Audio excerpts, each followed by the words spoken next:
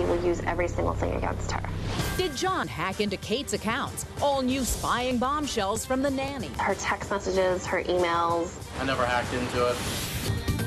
But first, John and Kate's former nanny lobs a new bombshell into John's world, accusing him of some pretty dirty tactics when it comes to Kate. Explosive new allegations from John Gosselin's former nanny. Stephanie Santoro, who claims she was romantically involved with John, tells Radar Online John told her he spies on Kate and hacks into her email. Not just her emails, her text messages, her emails. Every time she gets an email, he gets a copy of it. He just said that when it all comes down to it, that he will use every single thing against her. I never hacked into it. John with an adamant denial, his attorney saying, quote, John has never had a romantic relationship with Stephanie Santoro. John has never illegally invaded Kate's electronic privacy. Meanwhile, life goes on for the tiniest Gosselins. A run to Dad and a heartfelt hug from Hannah. As the famous 8 tumble off the school bus, the brood clearly thrilled to have a day with Dad. So how did Mom spend her day off? New video shows Kate doing errands and taking a trip to the hair salon.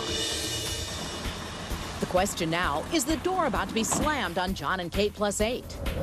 TLC confirms only that the show will end, but Radar Online reports today that the final episode will air in November. Looks like the Gosselins may need a new title, John and Kate plus Jobs. But TLC tells us they still plan on moving forward on a project with Kate.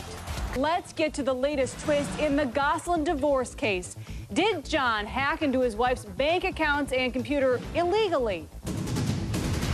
John told me that he pretty much hacked into everything of Kate's, that he had access to her online banking, that he had a trace on every single one of her emails. Explosive new spying claims by John's former nanny, today on RadarOnline.com. He said that he had enough there that when the ball dropped, he had enough to completely screw her over with everything. Now, John's side. I asked him about Stephanie Santoro last week. She claims you guys had a relationship. I did not have a relationship. She claims that you guys were intimate. I was not intimate with her. And she just burned me, threw me under the bus. I'm pointing this question right at our special panelist today, CBS legal analyst Lisa Bloom. Did John break the law? Hacking into a computer is just as creepy and illegal as breaking into someone's bedroom. Absolutely, it's an invasion of privacy. Lisa, girl, 2 words for you. So what? Inquiring minds are gonna wanna know. Doesn't make it right, though. How would you like it if someone got into your cell phone and looked at all your texts? How about the private bank information? Doesn't that make a difference? Exactly. Nisi, this may be the War of the Roses, all fair as in love and war and divorce, but it is illegal to hack into someone's personal information, including their cell phone. Now, I have a question for you. If he already had her passwords, is it hacking? Is it illegal? Then the argument is that she gave permission, okay? But we understand he maybe has some IT work in his background, and so I don't know if that would explain everything. What should be illegal is heartache and heartbreak. And when you are in that place, you're gonna look. And if there's nothing to find, you don't have nothing to worry about. Okay, well, now let's take it to the wall with John's attorney, Mark Heller. Is John worried about these new allegations? Is the nanny actually telling the truth? John has already stated that she's a liar. The fact is that John Gosselin has never illegally invaded Kate's privacy. What do you mean illegally? Why did you throw that in there? Because it's being alleged that he emails. So did he do it or did he not do it? He did not do it. Thank you very much, Mark Heller. It's the case that just won't end. But 14 minutes away, we just tracked down John and asked him specifically about spying on Kate. His new comments are on the way.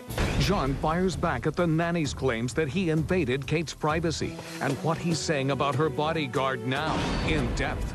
Plus, we have his new comments after his former nanny accused him of spying on Kate. We tracked down the embattled dad and asked him point blank, did he really hack into Kate's private information? It's time to go in depth. That's just all fodder, you know. People make up lies to capitalize, make money. And I never hacked into it, you know. I don't really care, so it doesn't matter.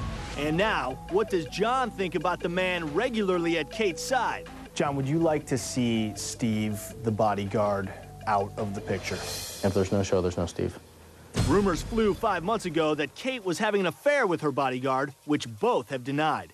The distinguished white-haired, middle-aged man has accompanied the reality mom on her book tours and has been seen behind the scenes in many of Kate's photo ops. Here's what we know about him.